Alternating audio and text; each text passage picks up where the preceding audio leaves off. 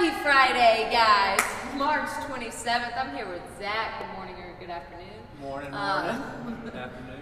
So, getting into the warm-up today, we're going to start off with just a 3-minute easy jog. So he's just going to demo a jog here. Easy. Yep, just like that. That's perfect. So, 3-minute easy jog. Then we're going to have 5 each fire hydrants. So for that, you're going to be on all fours.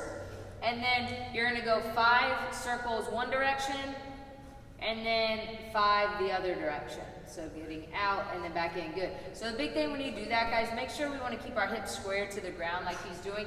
You don't want to hike up high with one side on your hip. All right? So you'll have 5 each there. Thank you so much.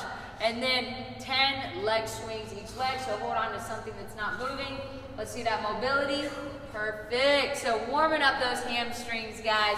And the hip flexors for this first part. All right, so after you do that, be nice and warmed up, we're going to go into our sprint development. Okay, so this is working again on acceleration and explosiveness.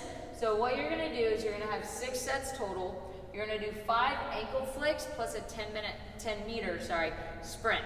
Okay, so for the ankle flicks, you're just standing nice and upright, and then you want to think toes up and you're landing mid-foot.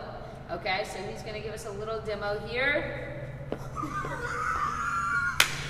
So it's very similar to that, except a little bit more like this, where we're just popping up, landing mid-foot. Yeah. So Zach's got it. You know, make sure to video yourselves when you do this, guys.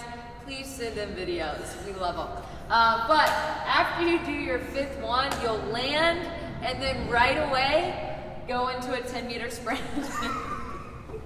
So, it's exactly like that, all right? But 5, in all seriousness though, 5 ankle flicks right when you land, explode out, go into that 10-meter sprint. Then you're gonna rest about a minute and a half in between each sprint, okay? So again, this is not fatiguing here. We're working on explosiveness and power.